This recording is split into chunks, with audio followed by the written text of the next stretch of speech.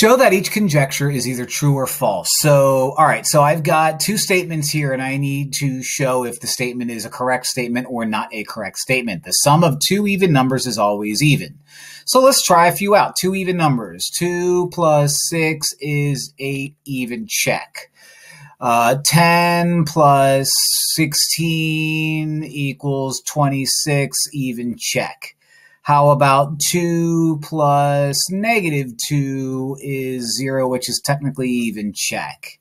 So it looks like no matter what two even numbers I add, it's going to be even no matter what.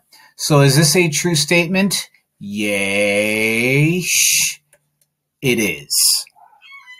That's a cat.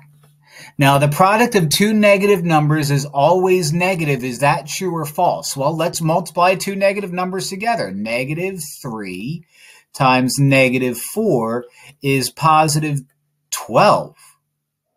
Well, here it says the product of two negative numbers is always negative. Well, immediately I try one of them and it's false. So is this true? No, this is false. This says up here true or false, and I'm saying yes or no. I just wanted to say yes, because I like saying yes. Like and subscribe.